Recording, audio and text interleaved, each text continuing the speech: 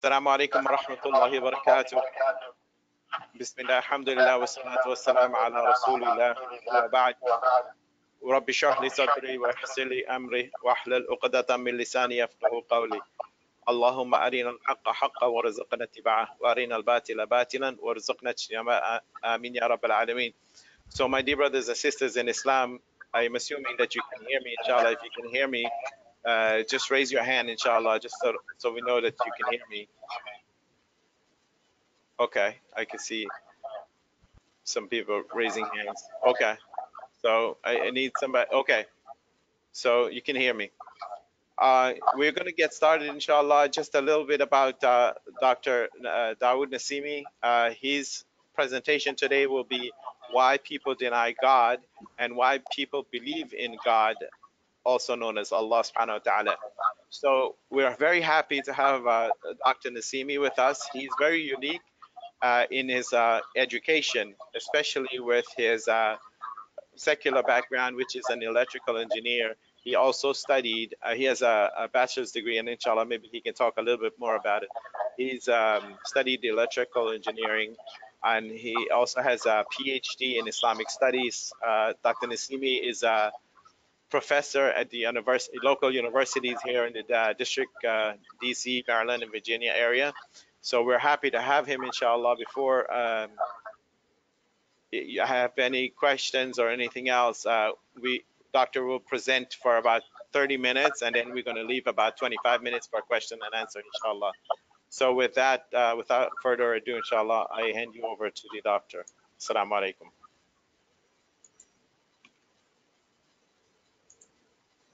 Go, doctor. Assalamu alaikum wa rahmatullahi wa barakatuh. Alhamdulillah wa salatu wa salamu ala rasulillah. Ashhadu an la ilaha illallah wahdahu la sharika lah wa ashhadu anna Muhammadan abduhu wa rasuluhu sallallahu alayhi wa ala alihi wa sahbihi ajma'in.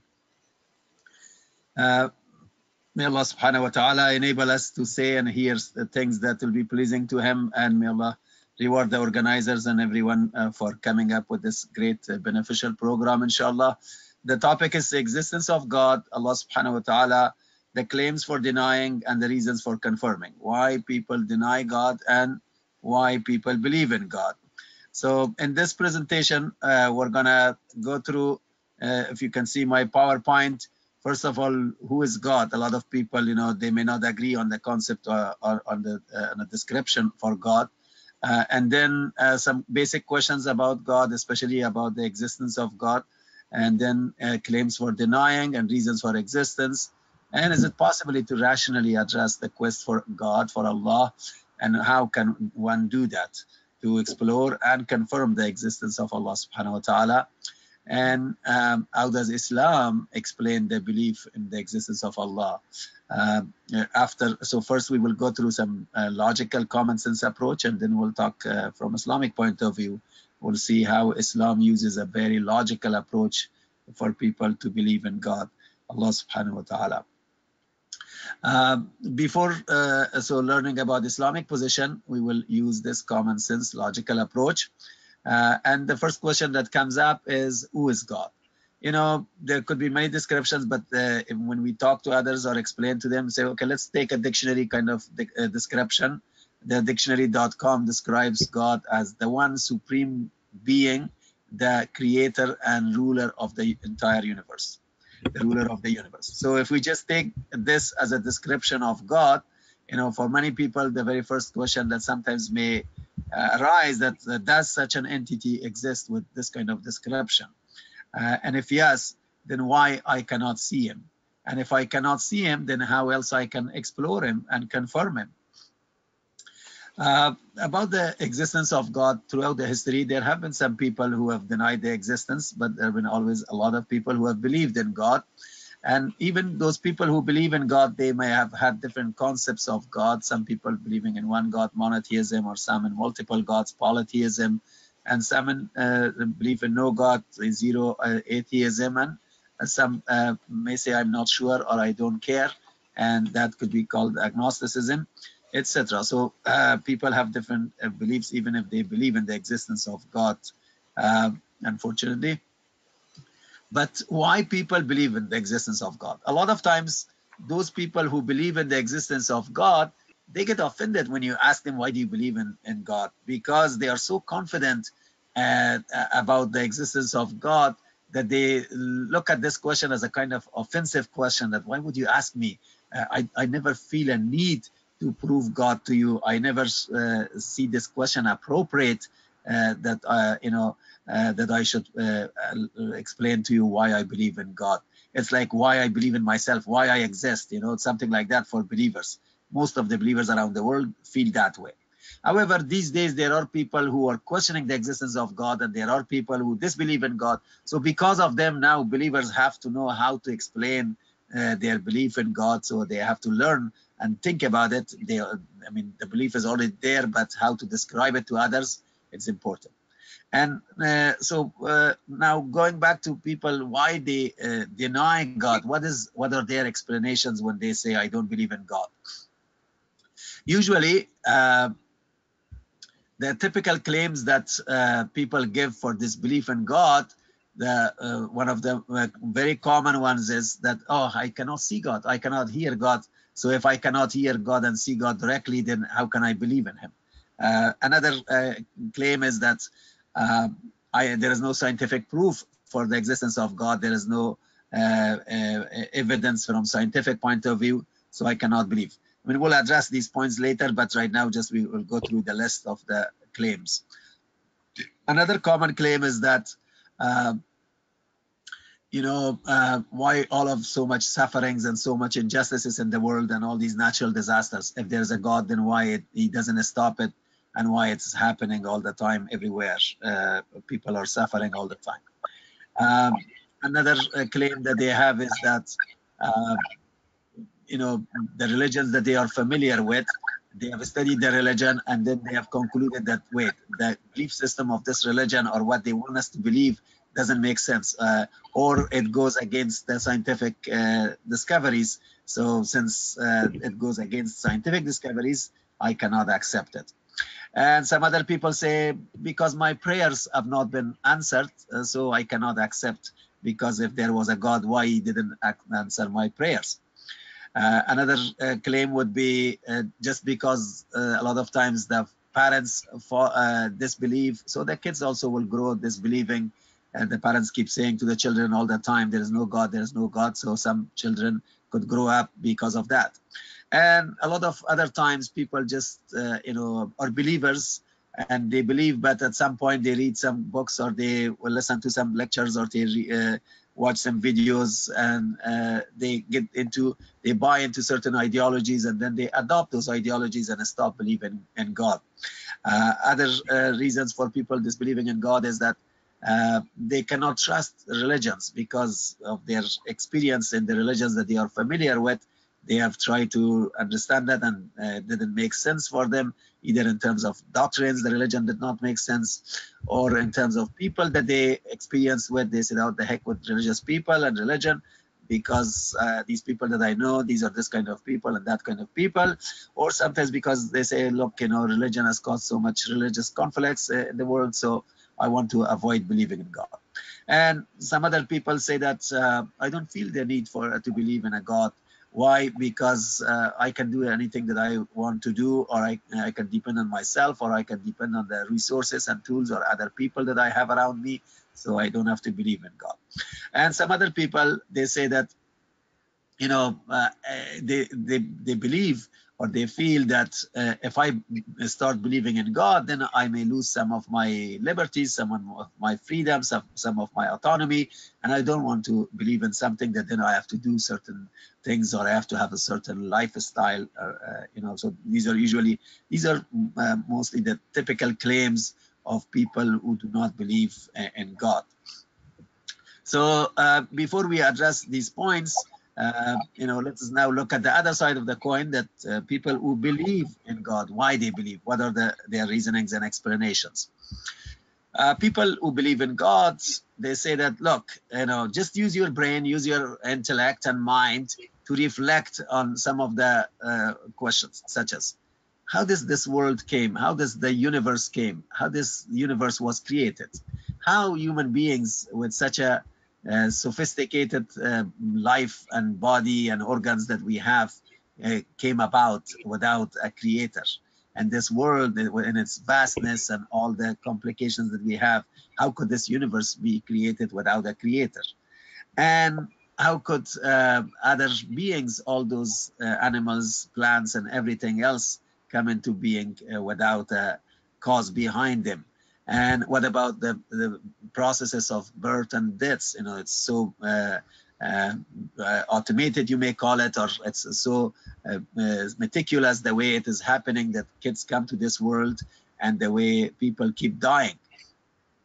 The same way thinking about having two sexes for all creatures, for human beings, for animals, for plants, having a male and female, how it's designed that everything should have a pair, and pair not only among living creatures, but even in non-living creatures and animate or inanimate objects. Even in matter, you have positive and negative charges, proton and electron. And if you also look at the day and night as a pair, if you look at the sun and moon as the pair, and everything else, black and white, it all comes in pairs. Also, if you reflect on the sustenance, the way our food is prepared, how the earth has become fertile to produce for us food, and how our food comes from the earth, plants and animals, and how the rain comes down and produces all of this, and all of the provisionings that we receive, could it all come by itself automatically or randomly, or with no plan and no cause behind it, etc. So these are some of the minimum questions that we can ask, and these people that look, what's your answer? Now you may hear that say, well, there's an explanation, there's a scientific explanation for each of these questions and more. True, there are scientific explanations, but if you really reflect and open your mind, the scientific explanations are focusing mainly on how things happened and how things are happening, right? So scientific explanations are focusing on the processes, basically, not on the causes, not on the real cause.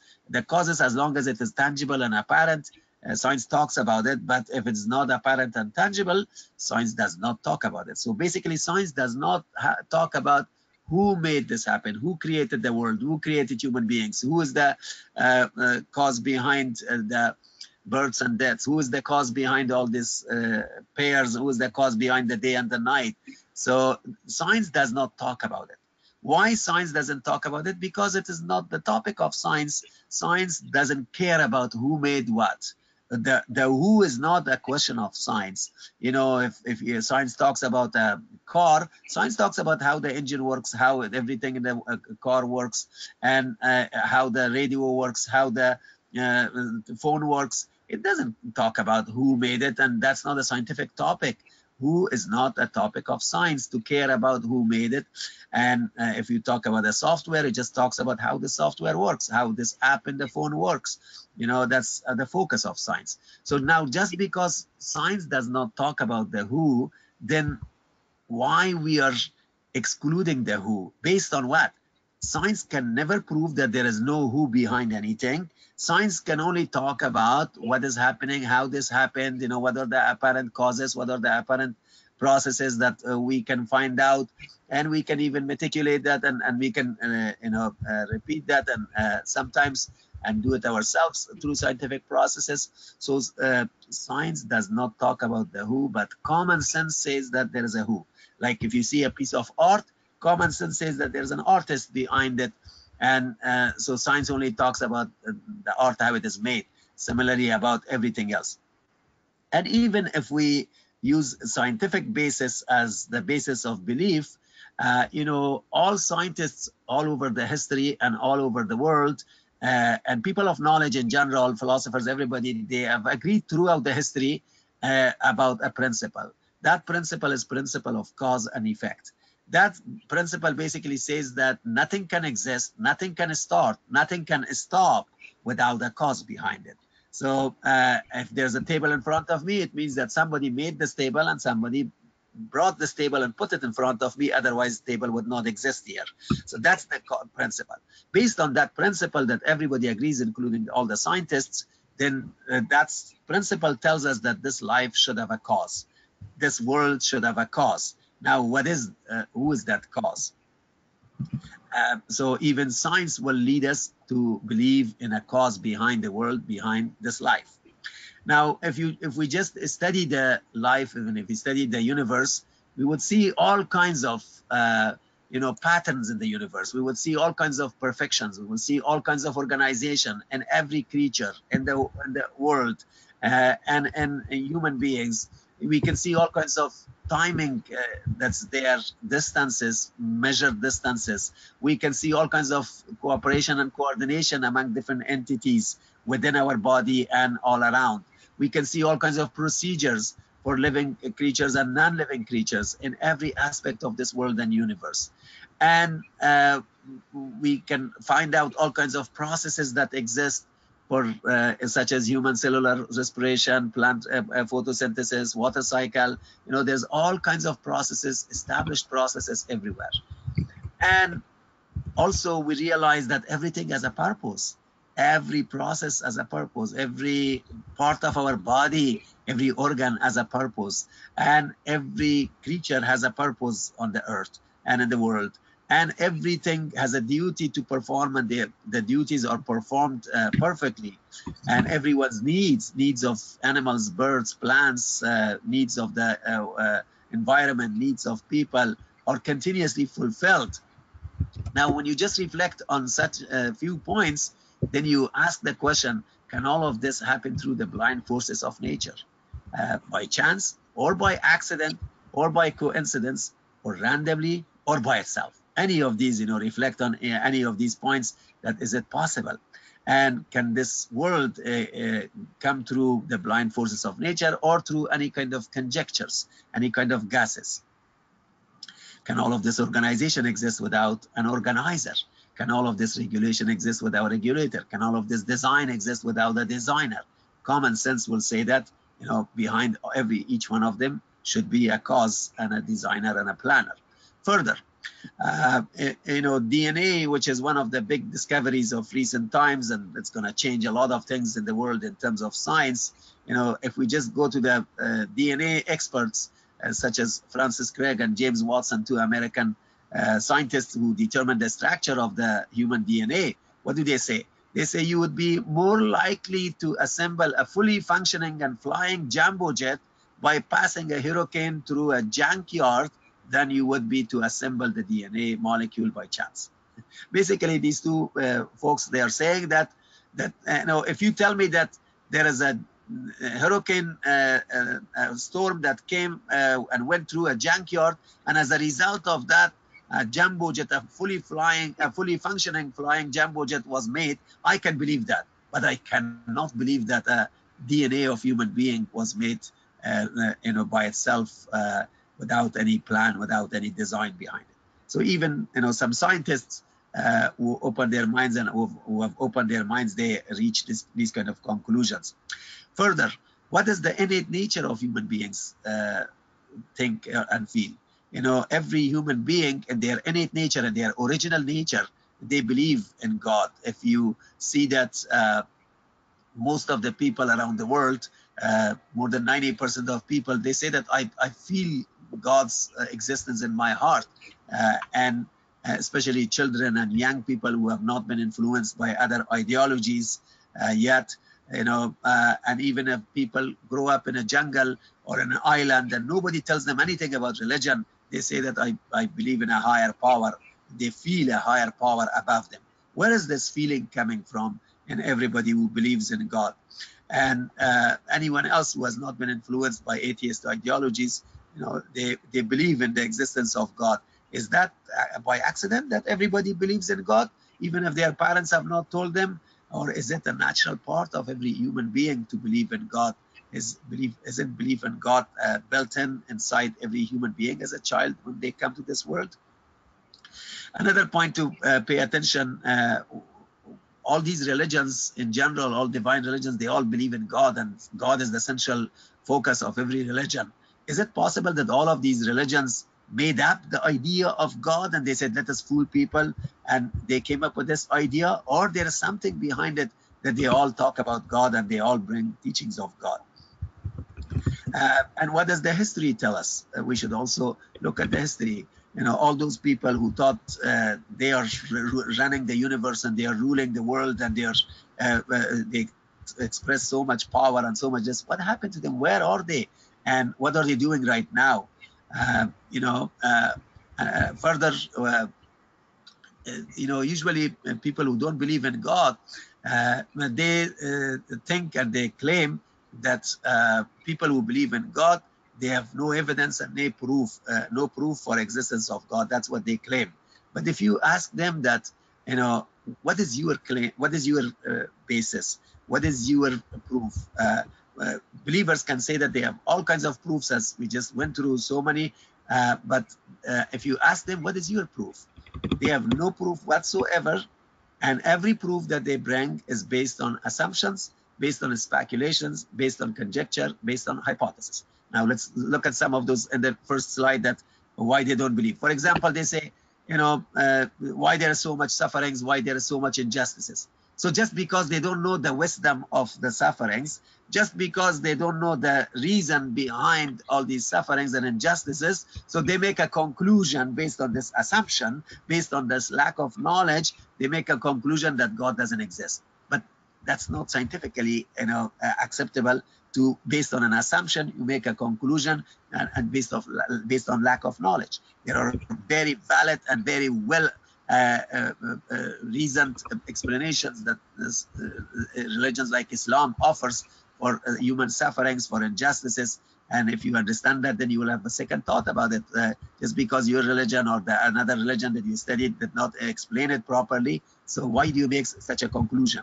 Or just because you don't see God, how can you make a conclusion that God doesn't exist just because you cannot see? There are a lot of things that we cannot see or we cannot hear directly. Are we able technically and scientifically and logically to reject the existence of it? And basically, is it reasonable to deny the existence of God simply because we cannot see, or simply because we cannot perceive it by our senses, five senses? But yes, we cannot see God.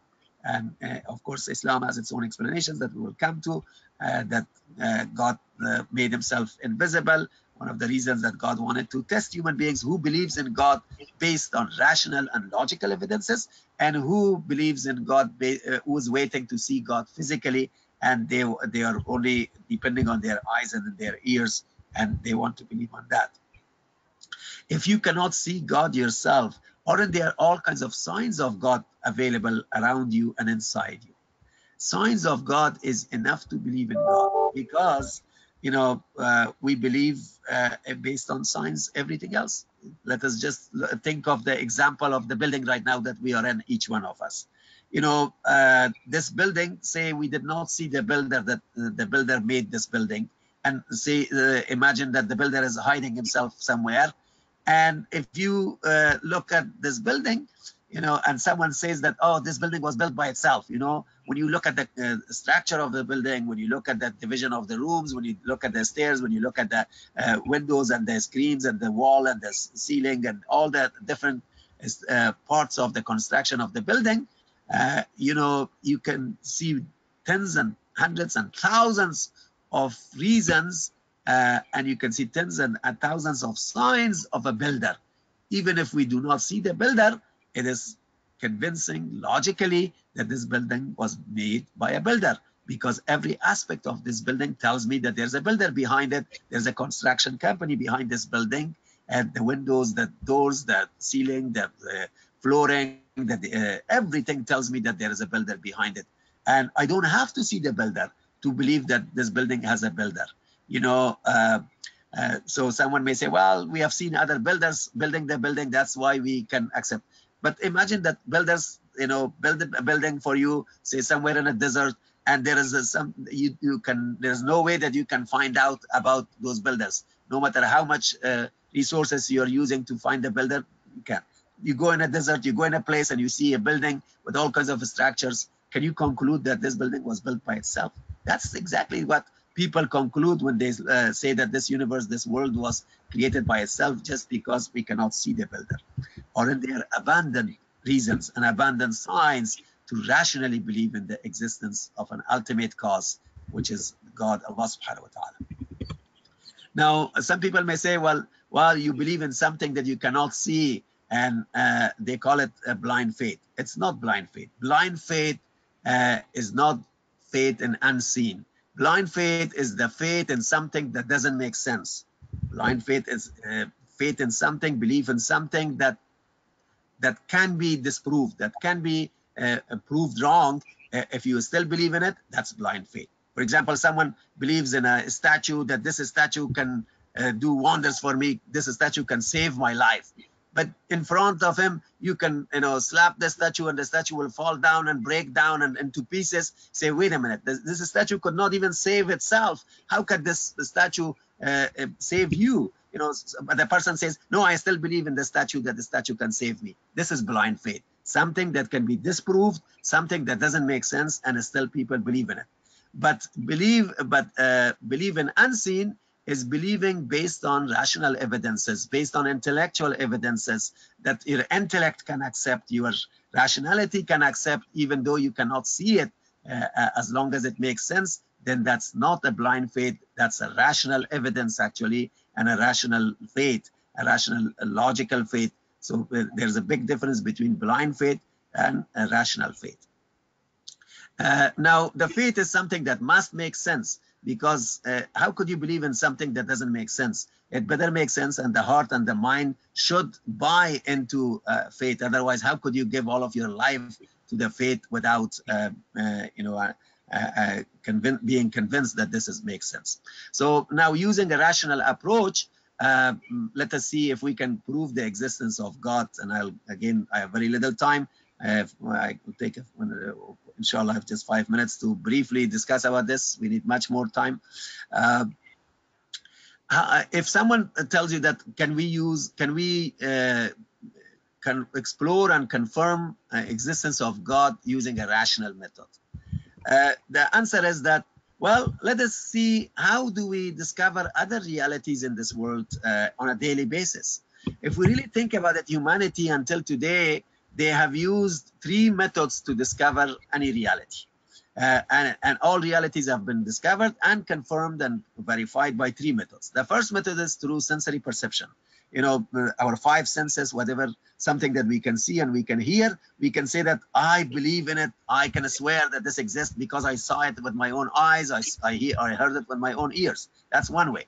But that's not the only way that we can discover realities. The second way is through logical inference. A lot of times we cannot see things, but we can accept that this exists based on logic, based on reasoning. For example, if say A equals B, B equals C, we can say A is equal C. Why? I don't have to see the equality of A and C, but if A is equal B and B is equal C, then I can say that A is equal C. Logically, that makes sense, and I will accept it. I don't have to see it. So a lot of things we conclude that it exists because based on logical, based on reasoning. And the third method is reliance on expert testimony of credible witnesses. When something that we cannot see, and also we cannot logically conclude whether it exists or not, if a person who is really expert in the field and is trustworthy, or she is trustworthy, and they come to us and they say that, hey, wait a minute, I just saw this and it happened there, we usually believe them. A simple example, we all go to medical doctors and we explain our symptoms, and the doctor concludes that you have this kind of disease or that kind of disease or this kind of virus. We have no way to see it by our senses, and logically also we cannot conclude because we don't have that knowledge. Only the doctor who has the knowledge, he can conclude logically. So we depend on them and we accept them most of the time. In any other field, we go to experts and we accept their opinions based on their expertise, as long as they are credible, as long as they are trustworthy.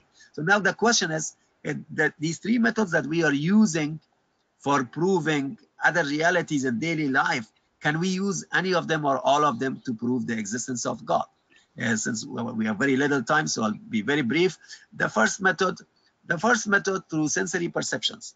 Can we use sensory perceptions to prove God?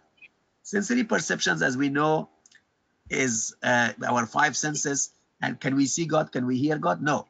And but can we conclude that God doesn't exist just because we cannot see? No, because our senses have limitations. We can only see so much, we can only hear so much, and we know logically and scientifically that we cannot reject something just because we cannot see or hear. So the first method is the only method that basically has limitations, and because of that limitations, it is not very useful to confirm the existence of God. But can the second and third method be used? Of course, absolutely. The second method, logical inference, how can we use that? Just go back to the principle of cause and effect. Everything should have a cause. So this life should have a cause, this world should have a cause, and every thing that you go through the causes, then if you go through the sequence of causes, okay, what caused this, what caused this, what caused this, okay, this was the cause of this was the cause of this. You go to a kind of infinite number of possibilities, or until you reach an unknown point logically, and you reach a point that basically you say, this must be the cause of all causes. And in geometry sequences, if I say 5, 10, 15, 20, 30, what is the end? It's infinity. So we all, as people of knowledge and science, we have agreed on the concept of infinity. And when you reach that point of infinity, that is actually God. According to all religions, divine religions, when they explain God, God is infinity. God is infinite in terms of his knowledge, in terms of his power, in terms of all of his attributes. So, and infinity must be one. It cannot be two or three. Infinity also should be eternal and should not have a beginning or ending. So all the descriptions of infinity actually come to the description of God. Nothing can be reduced from infinity, nothing can be added to infinity, all of that.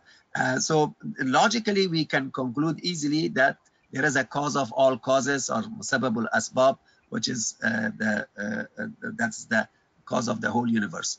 And the third method, that just like we depend on certain scientists who have seen the virus and bacteria under microscope, or we depend on engineers who have made certain things, or depend on car mechanics who make certain things, we have experts about God also. Who are the experts? Throughout the history, there have been some individuals who have had first-hand knowledge from God, who have been exposed to unseen realities. They have seen the angels, and they have got knowledge from God directly through angels.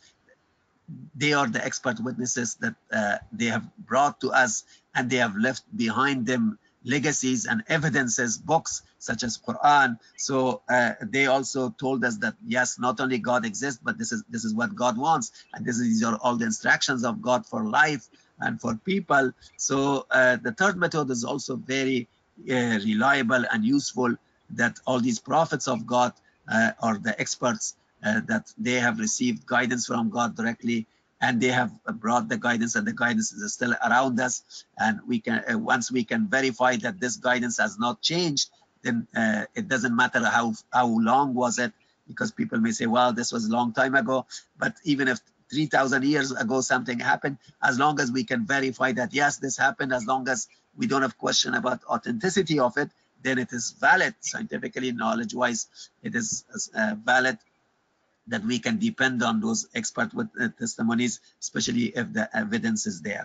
So books of those prophets are still there around us, and the Quran, the final book, is around. So that's the best testimony of existence of God, and all the other guidance of God. So we can see that we can easily use that method, the second method and the third method, to explore God, to confirm the existence of God. But only with the first method, we have limitations, and a lot of people, they conclude that God doesn't exist just because the first method doesn't work for them. And let me give a simple example to understand these three methods. For example, all of us right now, if it's nighttime, there's a light on, or if it's daytime, the sun is on, right? So what are the three methods that we can confirm the reality of the sun or the reality of the light inside the room? The first method is through sensory perception. So we can see the lamp, and we can confirm that yes, light is on because I can see the lamp. The second method, logical inference. Say you are now seeing the light in the hall or in the other room through a window. You know, just that you see the brightness of the other room, you can say that the light is on. You don't have to see the lamp that you can say that you can conclude that, oh, since I cannot see the lamp, I can say that light is not there. No, as long as you see the brightness of the other room, you can say that the light is on. Or as long as you see brightness outside, you can say the sun is shining. You know, this is the second method, so I don't need to see the lamp. The third method, if someone trustworthy comes from the hall or from another room and tell us that the light is on in that room, so we all accept it as long as we don't have doubt about the sanity of this person or intelligence of this person or honesty of this person. We all accept that the light in the other room is on. So you see that this example of light in the room or in the hallway or in the other room, the three methods, how we can use it to confirm with, so that's what these methods are all about. And every piece of knowledge that we have today are accumulated or developed based on one of these methods or a combination of these three methods so far. I have much more to cover, but because of time, I'm stopping here, so we have a little time for some time for questions and answers.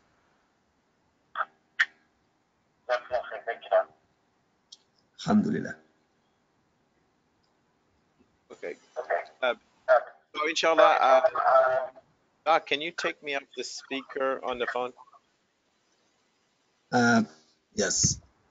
So if you have any questions, inshallah, on your dialogue box on the webinar pop-up chat, there is a question and answer. You can open up the question and ask any question pertaining to the presentation, inshallah. We will answer those first, and then we will go on. So in the meantime, inshallah, while the people are typing out their question, I wanted to ask you a question about this. And Doc, thank you very much. You spoke like a professor with abundant of information, very beneficial information. We will provide the recording for this class, inshallah, and for previous classes as well. I'm gonna give all the students or the listeners the link for this. Everything is recorded, so they will see your presentation as well, your PowerPoint slide. They will see that as well. So my first question is, when we live our everyday life, do we actually use signs for everything that we do? Like, for example, I go to the grocery store and the people are saying the banana is 49 cents a pound. And I go to the state, how do I prove, I mean, like, what is the scientific method that is being used there to just purchase banana at the store? Because apparently with the people that are denying God, they're saying you have to use science for everything. Or if I wanted to ask someone which season they prefer, personally, do they prefer the winter or the summer? And they're giving me their opinion. Is that scientific? Or can we measure that scientifically? Somehow I missed some of the words. Can you repeat the question, please, briefly? Oh, okay. So the question is, do we use science for everything that we do in our lives? No, we can't. Science cannot be used for many things. You know, moral aspects of life cannot be explained and you know, by science. Many things, our likes, our dislikes, our preferences, our personal love, and many other things, they cannot be understood and measured by science, and they cannot be explained by science. Oh, okay. Okay. Thank you. So we have another question here is, how do we talk to people about God when they, like agnostics, if they don't really care about God? How do we start? And they wanted to know, how do you start a conversation? Basically, you know, you're trying to bring to their attention the importance of the topic. That, look, you know, look at your own life, look at around you, look at inside you. Don't you think that someone is behind all of this?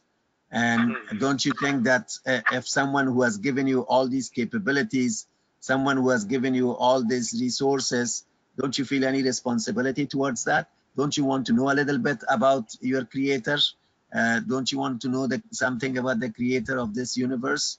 So you try to bring to their attention the significance of the question and the significance of their exploration, that they must explore, they must care, they must pay attention, because this is too costly for them not to think about it, and it's hard to ignore. For example, say something is happening in the street that we live, and there is some kind of big dangerous things happening in our street or in our neighborhood. Someone cannot be indifferent about it, and someone cannot say that, oh, I don't care. I know they would care, and they must care, because it will affect them. So the existence of God and the role of God in people's life is very, very extremely important for everybody if they think about it, and they should they better pay attention to this topic, and they better try to find out who is my God, what are the attributes of my God, what are the qualities of my God, and what is the purpose of life, why he created me, and based on what I can succeed in this life, based on what how can I do things to please God, to worship God. All of these questions should be naturally coming in people's mind, and they should pose these questions to themselves or to others, and it is something that we cannot afford to be indifferent about. Okay. Thank you. Someone else asked, they said, Assalamu alaikum, Jazakallah khair for this opportunity. This information is very beneficial. And they wanted to ask, how can they use this information to talk to Muslims who might have sort of come to the West or grew up in the West, and they've left their religion, to bring them back? How can you use this? Alhamdulillah, it's Allah's blessings for all of us that He has enabled us and give us this opportunity. Definitely, it's important for everyone, including our Muslim brothers, sisters, that when they are careless about their religion or careless about their lives, basically, it's important to bring to their attention that, look, do you really believe in God or not? And if you don't believe, you want to find out why there's a God or how there is a God, because a lot of times those people who have left the religion, maybe they have lost their faith. And so we have to find out if they really have lost the faith, or the faith has just become weak, and as a result of weakness of the faith, now they are not interested. So we have to ask the kind of questions in a beautiful and nice and wise way to find out if they still have faith, if they still have belief in God, if they still have belief in next life. A lot of people believe in God, but they don't believe in next life, or they stop believing in next life, and that's what makes them leave their religion or not to do anything about religion, because of lack of feeling responsibility or lack of feeling consequences for their actions. So it is important to bring to their attention and first find out that, do you believe in this? And if they believe, then you help them understand that belief better. But if they say, no, I no longer believe, then you help them to develop that belief. And to help develop that belief, you start with belief in God first, if they believe or not. And even if they say, I believe, it is good to probe them with some questions and make sure that they really believe. And if they don't believe in next life, then you talk about the importance of next life, and you talk about the purpose of life, and you talk about all the questions that should come up in our minds because a lot of people, when they say that I believe in God, but I don't care about other aspects of religion, then you say, wait a minute, don't you want to know this about this? Don't you want to know this about, don't you want to know why God created us? Why God, did this or that for us? And asking them these kind of questions help them to reflect on the need for religion, need for guidance. And then once they understand the guidance, then helping them to follow the guidance. So basically, if I repeated that, first we want to assess if they have belief or not. And if they have belief, then we help them to take that belief into actions. And if their belief have become weakened, we try to help them to strengthen their belief. and we try to help them in developing their relationship with their creator, and as a result of that, with people, with the creation of Allah subhanahu wa ta'ala. Inshallah. Jazakallah khair. Thank you. And someone had a very good question. They said, by the way, all the questions are very good. Someone says, if a person wants to stick only with rational, oh yeah, if we try to use the Quran to prove the existence of God, it becomes a circular reasoning, because non-Muslims doesn't believe in the Quran and they don't accept it as a divine book. So how do you prove the existence of God through the Quran? So first of all, as I started, I use the common sense and logical approach. So with those people who do not believe in Islam, you start with common sense approach and logical approach to help them understand.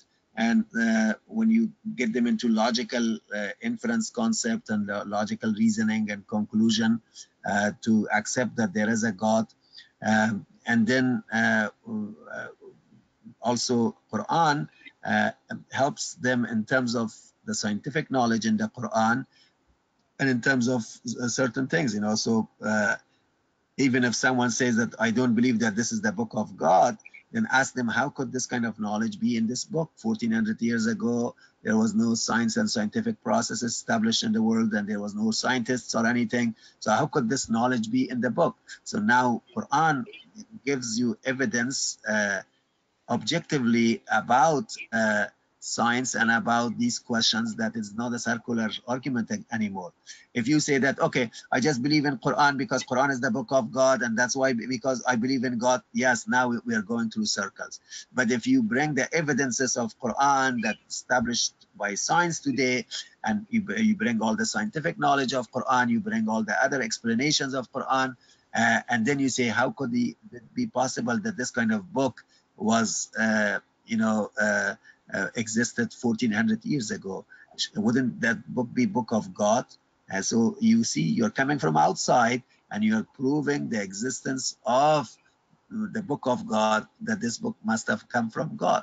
So now it's a different way. Also, Quran uses very logical approach to convince people about the existence of God. You know, Quran uses dialogues with people who do not believe in God in a very logical way.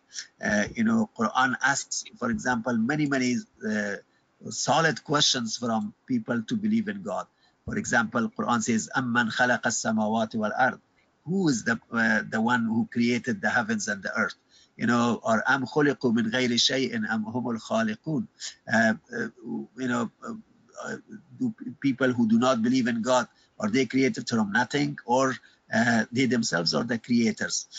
Such questions are very dynamic and very logical questions that Quran poses for people to reflect, to use their minds, to use their rational power. So we're not going to Quran just to say that Quran is book of God and we should believe it, but Quran gives you logical approaches that will help you to reflect on the existence of God. Jazakallah khair. Thank you. Very good answer. Sheikh, one of the things that we find when we're giving dawah is that when the people start, the atheists and the agnostics, they come and they present their argument to us, or to the to the Muslims, it somehow makes them feel empowered, that they have control over the conversation. But the people that believe in God, I think they have more evidence of the existence of God than the people who don't believe in God. So how do we sort of change that paradigm, and we switch sort of like switch the mode, that like when they come and they say the Muslims have to prove God, why don't we switch that question and say, wait a minute, there's abundance of evidence of the existence of God. You have to prove to me why you don't believe in God. I mean, is there a way to do that? Or, I Yes, mean, you know exactly. what I mean? So you can take control of the conversation. Exactly. No, mashallah, you had it properly.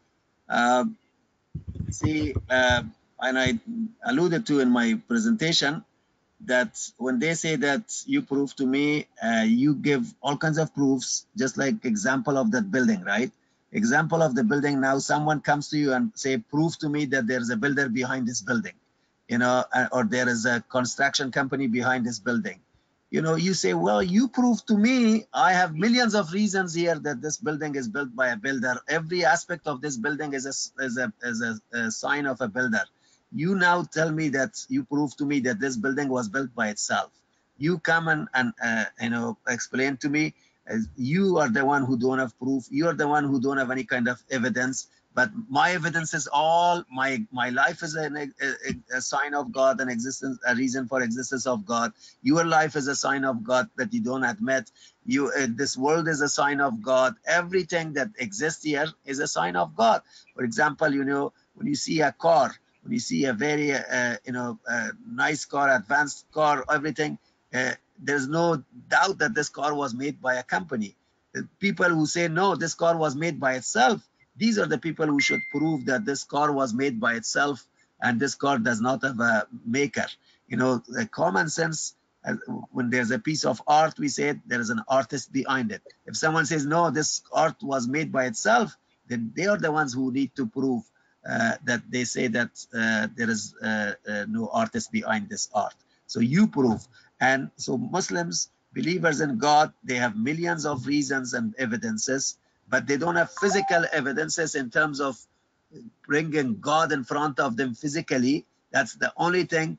If they are waiting for that, you know, they will see the angels when they die. They will see the existence of God in the next life, but that's too late to believe. So if they are asking for physical evidence of God himself, that will happen, but after the test of this life is over.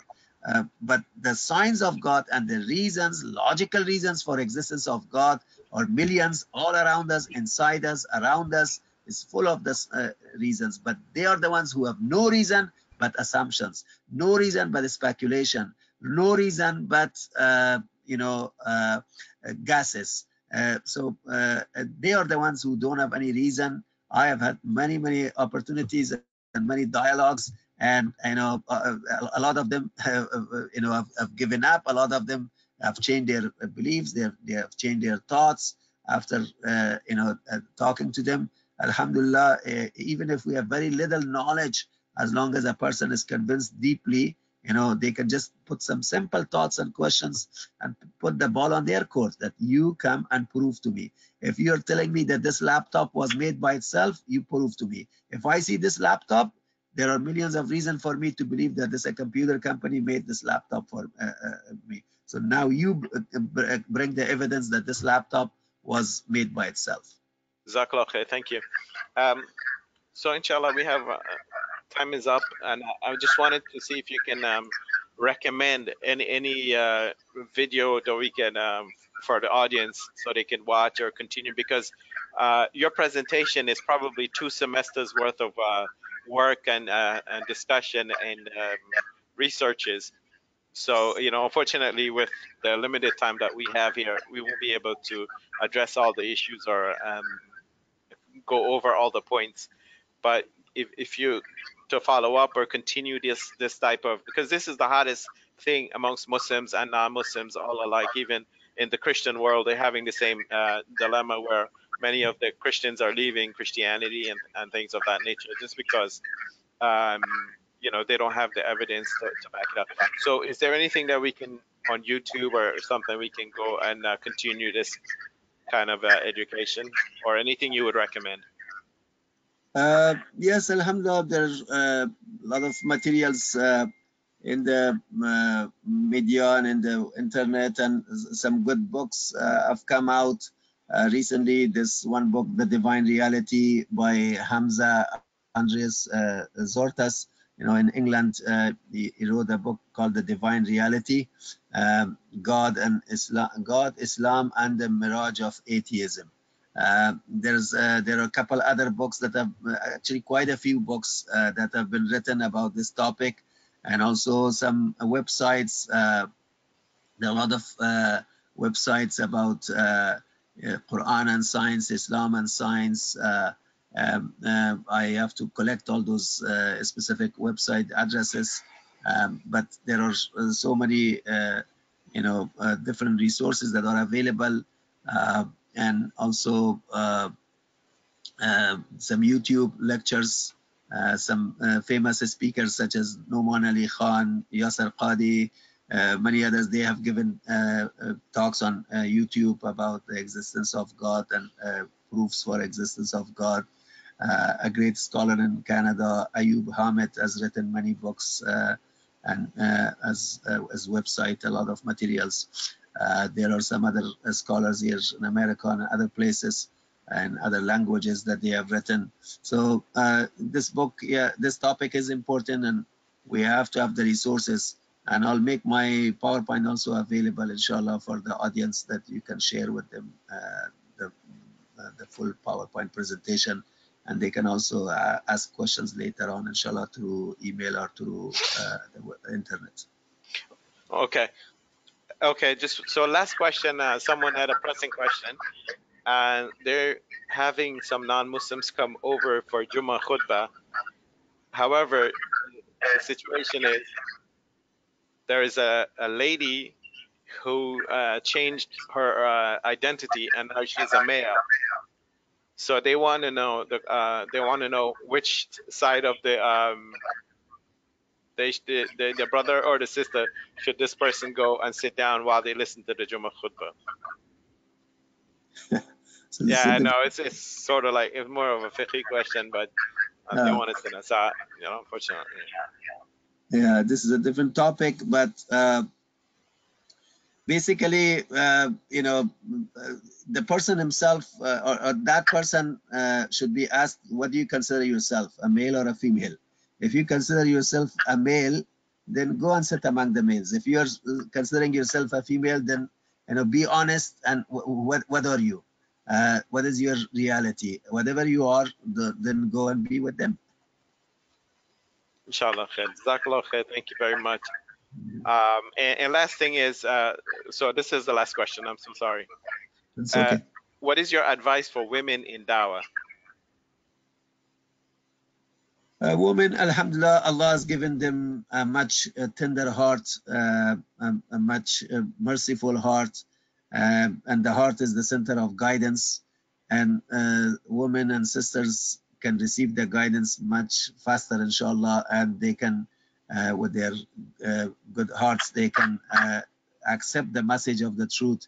And that's why we see, especially in the Western world these days, the sisters are much more dedicated, much more active, much more, and they much easily receive the message of the truth. So they can be the best teachers, the best speakers, and they can really raise great children and help others in the society. So my suggestion is that sisters should be active, inshallah, in seeking knowledge and active in sharing the knowledge, and they should be also helping others understand that Islam is not against women, Islam is not against females, but in Islam the concept of justice and fairness is all over, and so women can be the best representatives of Islam these days in the Western world and everywhere, and inshallah our sisters can do wonders more than even the man, because a lot of times sisters are able to multitask, like you see in the house, that they can do so many things at the same time, the housework, the outside work, the services for the family. So inshallah, Allah has given them much more resources and abilities that they can help share the message as long as they are active in seeking the knowledge themselves, and they are willing to do that. Allah will bless them and give them much more power and abilities to establish Islam in their own lives and in the lives of the rest of the people around them. Jazakallah khair, inshallah. If you can just close out with the dua, and we will end right there. Thank you very much.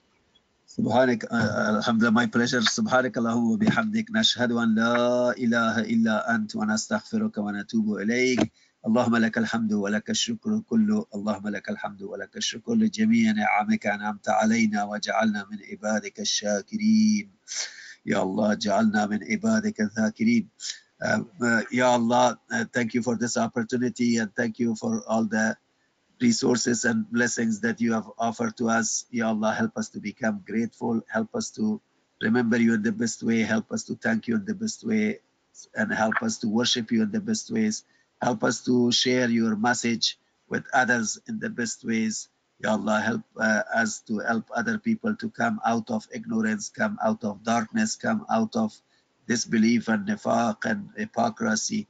Ya Allah, help us to live as active Muslims, as ambassadors of Islam, and help us to be the best examples for other people in terms of our manners and in terms of our conduct.